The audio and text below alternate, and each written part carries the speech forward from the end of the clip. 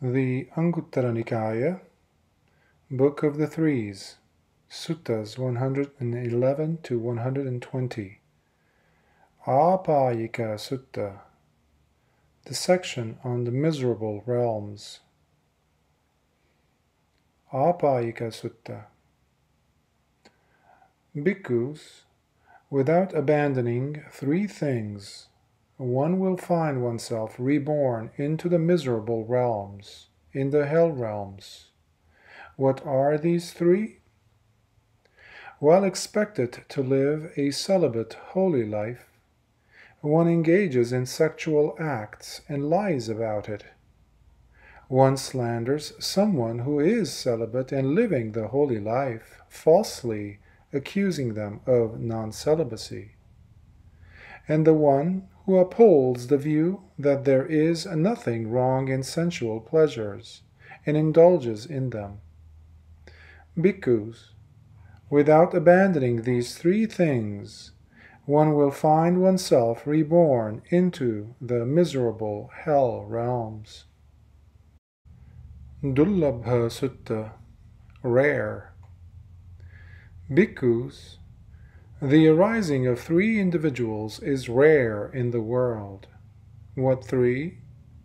The arising of the Tathagata, who is an arahant and perfectly awakened, is rare in the world. A person who teaches the true Dhamma and discipline declared by the Tathagata is rare in the world. A grateful person and who freely expresses one's thankfulness is rare in the world. Bhikkhus, the arising of these three individuals is rare in the world. Appameyya, immeasurable. Bhikkhus, there are these three types of persons living in the world. What three? The one easily measured, the one measured with difficulty, and the immeasurable one. And what type of person, bhikkhus, is the easily measured one? Here, bhikkhus, a certain person is excitable, muddled in mind, puffed up and vain, is forgetful with loose talk, lacking clear comprehension, and who is confused, not aware, with uncontrolled mental faculties. Bhikkhus, such a person is easily measured. And what type of person, bhikkhus, is measured with difficulty? Here, bhikkhus, a certain person is not excitable, not muddled in mind, nor puffed up or vain, not forgetful, without loose talk, with mindfulness and clear comprehension established, and who is aware with controlled mental faculties and a mind that is collected. Bhikkhus, such a person is measured with difficulty.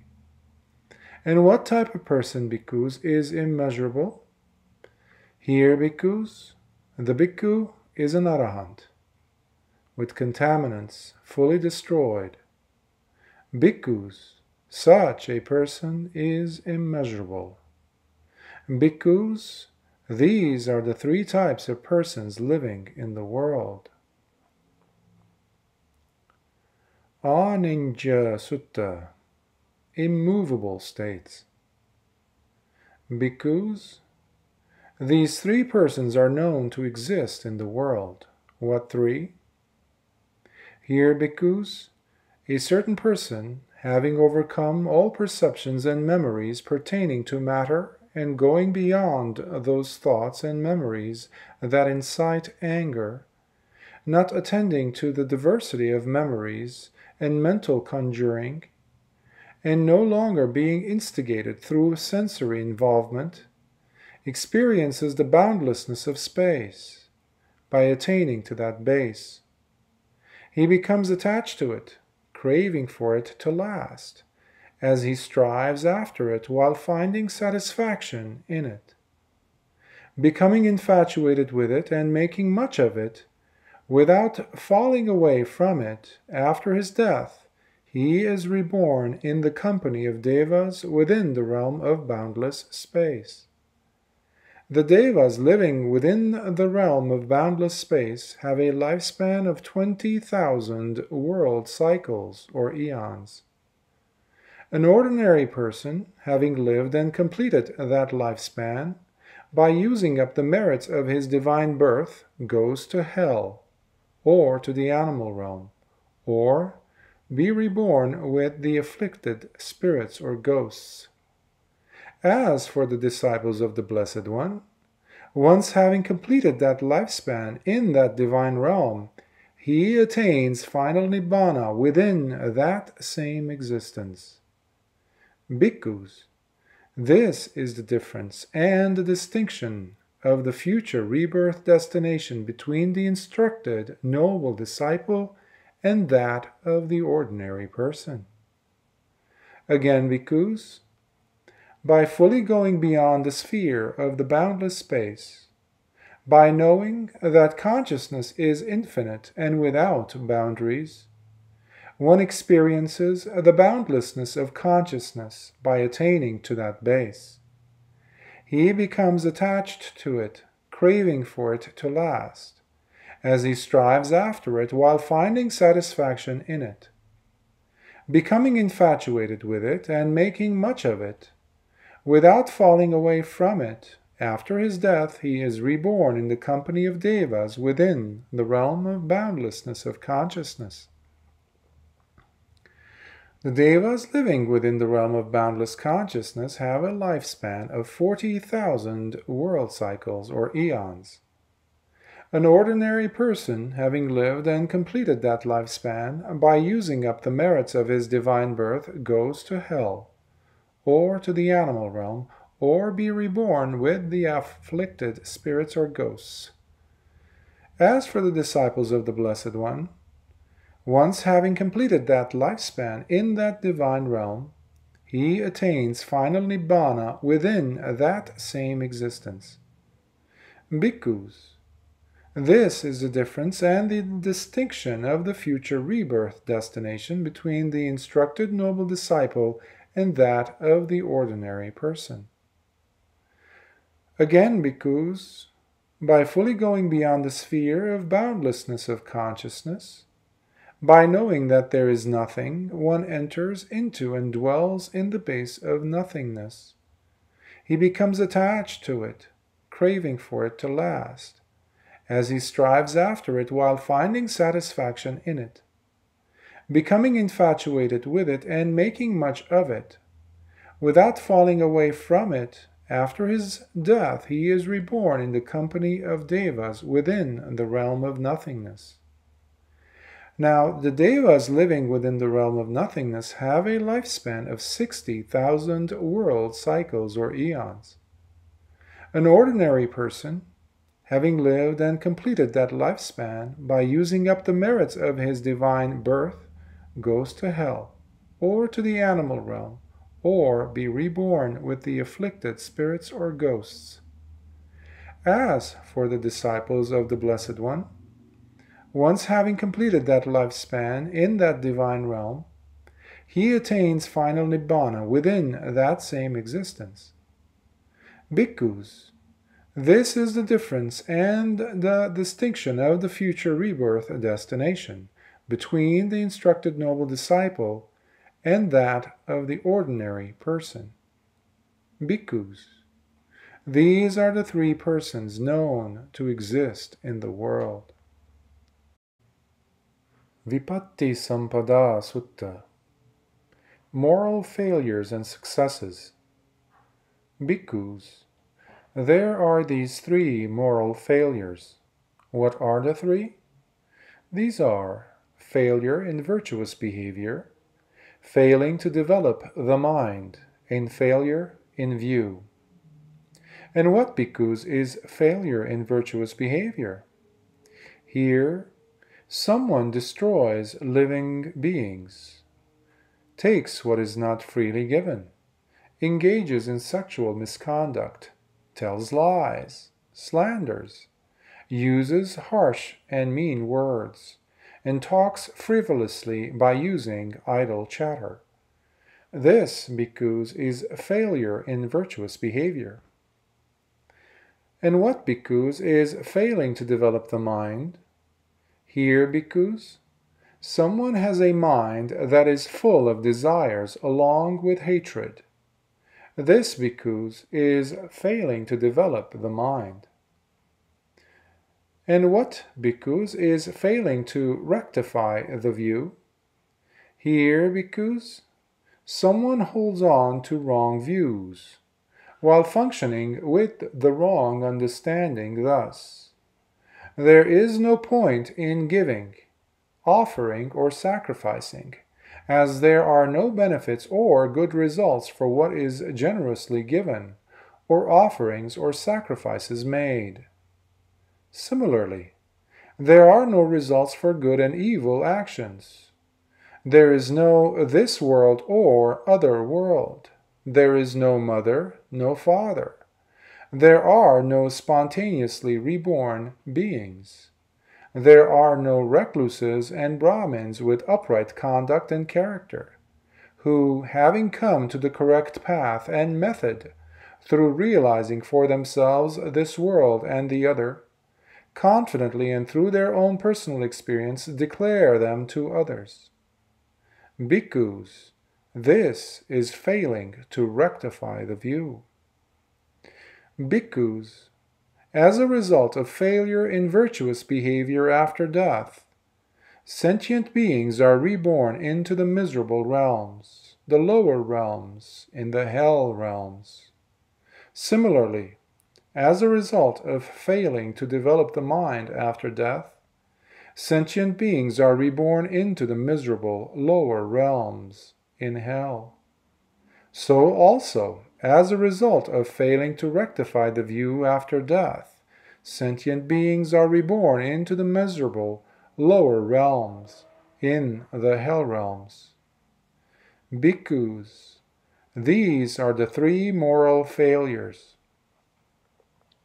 On the other hand, bhikkhus, these are the three moral accomplishments, or successes. What three? These are success in virtuous behavior, success in developing the mind, and success in rectifying the view. And what, bhikkhus, is success in virtuous behavior? Here, bhikkhus, someone does not destroy living beings, does not take what is not freely given, does not engage in sexual misconduct, does not tell lies, does not slander, does not use harsh or mean words, and does not talk frivolously by using idle chatter. This, bhikkhus, is success in virtuous behavior. And what, bhikkhus, is success in developing the mind? Here, bhikkhus, someone has a mind that does not covet, and is not obsessed with either desires or hatred. This, bhikkhus, is success in developing the mind. And what, bhikkhus, is success in rectifying the view? Here, bhikkhus, someone holds on to right view, while functioning with the right understanding thus: there is value and benefit in giving, offering, and sacrificing, as there are benefits and good results for what is generously given, whether offerings or sacrifices made. Similarly, there are results for good and evil actions. There is this world and the other world. There is mother and father. There are spontaneously reborn beings. There are recluses and Brahmins with upright conduct and character, who, having come to the correct path and method, through realizing for themselves this world and the other, confidently and through their own personal experience declare them to others. Bhikkhus, this is success in rectifying the view. Bhikkhus, as a result of success in virtuous behavior, Sentient beings after death are reborn in good destinations, in the higher realms, in the heavenly abodes. Similarly, as a result of success in developing the mind, sentient beings after death are reborn in good destinations, in the higher realms, in the heavenly abodes. So also, as a result of success in rectifying the view, sentient beings after death are reborn in good destinations, in the higher realms, in a heavenly abode. Bhikkhus, these are the three moral accomplishments or successes. Apaññaka Sutta, with certainty. Bhikkhus, there are these three moral failures. What are the three? These are failure in virtuous behavior, failing to develop the mind, and failure in view. And what, bhikkhus, is failure in virtuous behavior? Here, someone destroys living beings, takes what is not freely given, engages in sexual misconduct, tells lies, slanders, uses harsh and mean words, and talks frivolously by using idle chatter. This, bhikkhus, is failure in virtuous behavior. And what, bhikkhus, is failing to develop the mind? Here, bhikkhus, someone has a mind that is full of desires, along with hatred. This, bhikkhus, is failing to develop the mind. And what, bhikkhus, is failing to rectify the view? Here, bhikkhus, someone holds on to wrong views, while functioning with the wrong understanding thus. There is no point in giving, offering, or sacrificing, as there are no benefits or good results for what is generously given, or offerings or sacrifices made. Similarly, there are no results for good and evil actions. There is no this world or other world. There is no mother, no father. There are no spontaneously reborn beings. There are no recluses and Brahmins with upright conduct and character, who, having come to the correct path and method through realizing for themselves this world and the other, confidently and through their own personal experience declare them to others. Bhikkhus, this is failing to rectify the view. Bhikkhus, as a result of failure in virtuous behavior after death, sentient beings are reborn into the miserable lower realms, in the hell realms. Similarly, as a result of failing to develop the mind after death, sentient beings are reborn into the miserable lower realms, in hell. So also, as a result of failing to rectify the view after death, sentient beings are reborn into the miserable lower realms, in the hell realms. Bhikkhus, much like a dice, when thrown up, wherever it may land, always ends up firmly on its base. So too, as a result of failure in virtuous behavior after death, sentient beings are reborn into the miserable lower realms, in the hell realms. Similarly, as a result of failing to develop the mind, after death, sentient beings are reborn into the miserable lower realms, in hell. So also, as a result of failing to rectify the view after death, sentient beings are reborn into the miserable lower realms, in the hell realms. Bhikkhus, these are the three moral failures. Bhikkhus, there are these three moral accomplishments or successes. What three? These are success in virtuous behavior, success in developing the mind, and success in rectifying the view. And what, bhikkhus, is success in virtuous behavior? Here, bhikkhus, someone does not destroy living beings, does not take what is not freely given, does not engage in sexual misconduct, does not tell lies, does not slander, does not use harsh or mean words, and does not talk frivolously by using idle chatter. This, bhikkhus, is success in virtuous behavior. And what, bhikkhus, is success in developing the mind? Here, bhikkhus, someone has a mind that does not covet and is not obsessed with either desires or hatred. This, bhikkhus, is success in developing the mind. And what, bhikkhus, is success in rectifying the view? Here, bhikkhus, someone holds on to right view, while functioning with the right understanding thus. There is value and benefit in giving, offering, and sacrificing, as there are benefits and good results for what is generously given, whether offerings or sacrifices made.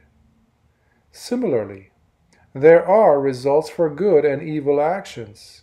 There is this world and the other world. There is mother and father.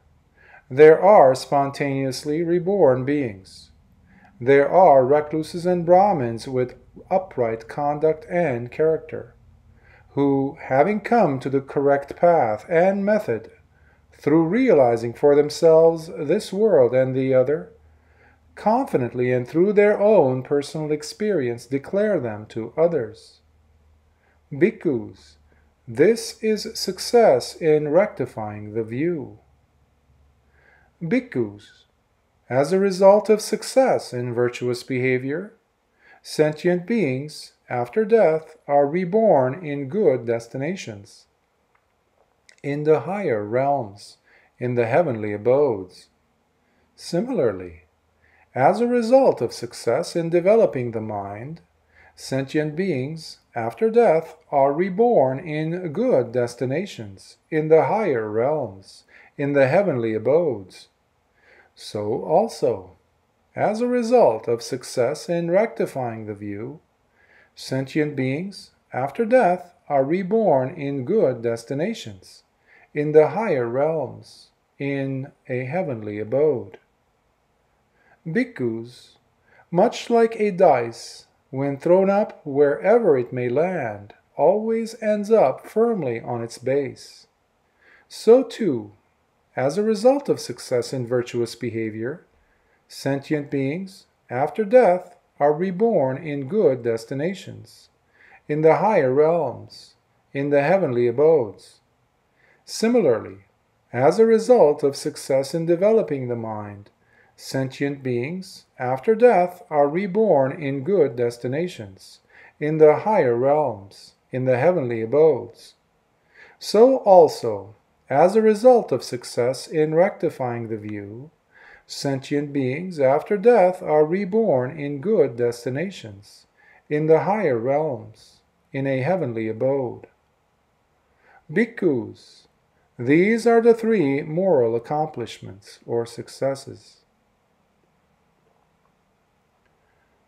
Kammanta Sutta. Activity. Bhikkhus, these are the three moral failures. What three? These are failing in activity, failing in livelihood, and failing to rectify the view. And what, bhikkhus, is failing in activity? Here, a certain person destroys living beings, takes what is not freely given, engages in sexual misconduct, tells lies, slanders, uses harsh and mean words, and talks frivolously.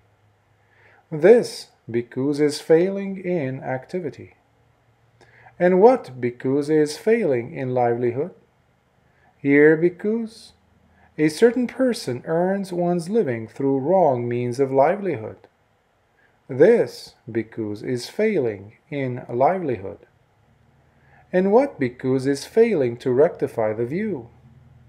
Here, bhikkhus, someone holds on to wrong views while functioning with the wrong understanding. Thus, there is no point in giving, offering, or sacrificing, as there are no benefits or good results for what is generously given, or offerings or sacrifices made.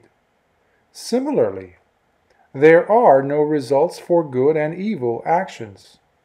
There is no this world or other world. There is no mother, no father. There are no spontaneously reborn beings. There are no recluses and Brahmins with upright conduct and character, who, having come to the correct path and method, through realizing for themselves this world and the other, confidently and through their own personal experience declare them to others. Bhikkhus, this is failing to rectify the view. Bhikkhus, as a result of failure in activity, after death, sentient beings are reborn into the miserable lower realms, in the hell realms. Similarly, as a result of failing to engage in right livelihood, after death, sentient beings are reborn into the miserable lower realms, in hell. So also, as a result of failing to rectify the view, after death, sentient beings are reborn into the miserable lower realms, in the hell realms. Bhikkhus, these are the three moral failures. Bhikkhus, there are these three moral accomplishments, or successes. What three? These are success in activity, success in a livelihood, and success in rectifying the view. And what, bhikkhus, is success in activity? Here, bhikkhus, someone does not destroy living beings, does not take what is not freely given, does not engage in sexual misconduct, does not tell lies, does not slander, does not use harsh or mean words, and does not talk frivolously by using idle chatter. This, bhikkhus, is success in activity. And what, bhikkhus, is success in livelihood? Here, bhikkhus, someone does not engage in wrong livelihood. Instead, earns one's living through right means of livelihood. This, bhikkhus, is success in livelihood. And what, bhikkhus, is success in rectifying the view? Here, bhikkhus, someone holds right view, while functioning with the right understanding. Thus, there is value and benefit in giving, offering, and sacrificing, as there are benefits and good results for what is generously given, whether offerings or sacrifices made. Similarly, there are results for good and evil actions. There is this world and the other world. There is mother and father. There are spontaneously reborn beings. There are recluses and Brahmins with upright conduct and character, who, having come to the correct path and method through realizing for themselves this world and the other, confidently and through their own personal experience declare them to others. Bhikkhus, this is success in rectifying the view.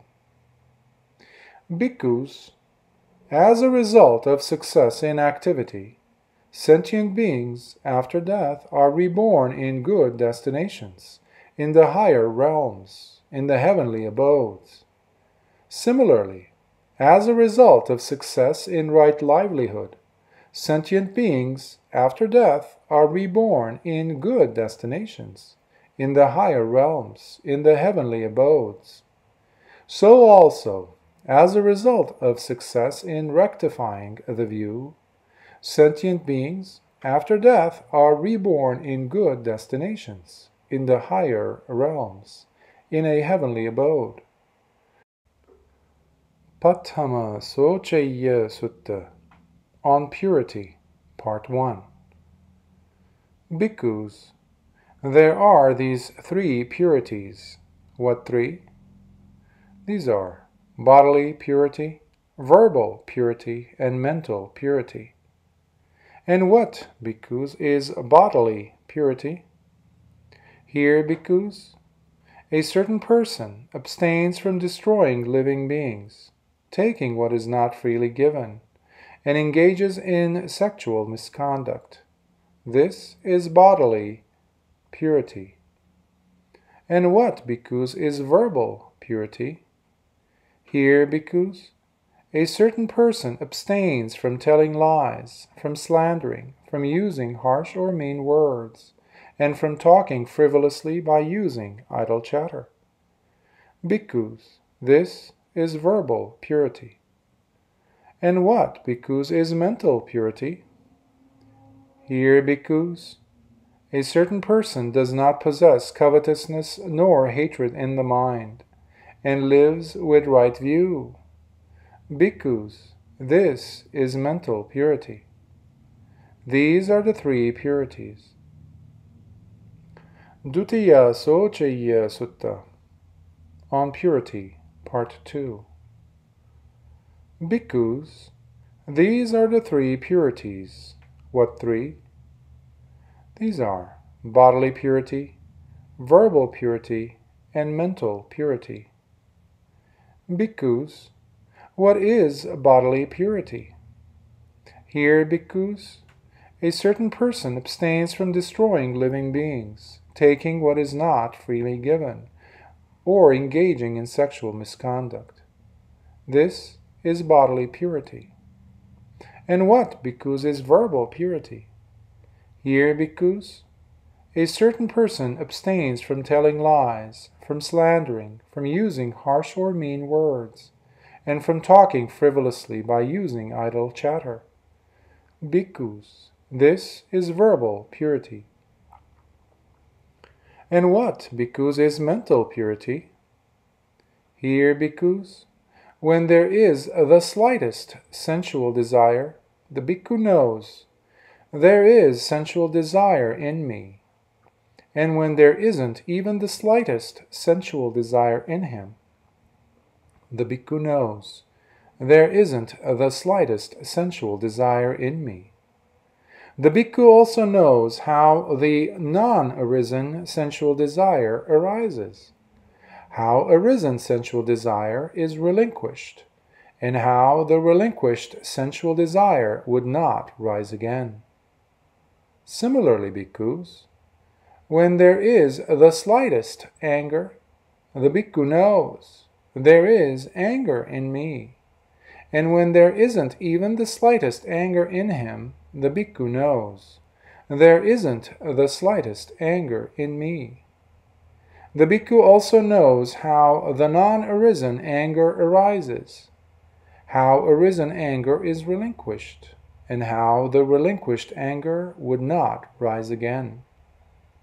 Similarly, bhikkhus, when there are sloth and torpor in him, the bhikkhu knows, there are sloth and torpor in me. And when there aren't even the slightest sloth and torpor in him, the bhikkhu knows, there aren't the slightest sloth and torpor in me. The bhikkhu also knows how the non-arisen sloth and torpor arise, how arisen sloth and torpor are relinquished, and how the relinquished sloth and torpor would not rise again. Similarly, bhikkhus, when there are agitation and worry in him, the bhikkhu knows, there are agitation and worry in me. And when there aren't even the slightest agitation and worry in him, the bhikkhu knows, there aren't the slightest agitation and worry in me. The bhikkhu also knows how the non-arisen agitation and worry arise, how arisen agitation and worry are relinquished, and how the relinquished agitation and worry would not rise again. Also, bhikkhus, when there is the slightest doubt, the bhikkhu knows, there is doubt in me. and when there isn't even the slightest doubt in him, the bhikkhu knows, there isn't the slightest doubt in me. The bhikkhu also knows how the non-arisen doubt arises, how arisen doubt is relinquished, and how the relinquished doubt would not rise again. These, bhikkhus, are the three purities. Living in purity with body, speech, and mind, one stands without any contaminants. Him they call the Pure One, accomplished in purity, the one who has washed all evil away. Moneyya Sutta, Moral Perfection. Bhikkhus, these three are moral perfections. What three? These are moral perfection in body, moral perfection in speech, and moral perfection in mind. And what, bhikkhus, is bodily moral perfection? Here, bhikkhus, a certain person abstains from destroying living beings, taking what is not freely given, or engaging in sexual misconduct. This is bodily moral perfection. And what, bhikkhus, is verbal moral perfection? Here, bhikkhus, a certain person abstains from telling lies, from slandering, from using harsh or mean words, and from talking frivolously by using idle chatter. Bhikkhus, this is verbal moral perfection. And what, bhikkhus, is mental moral perfection?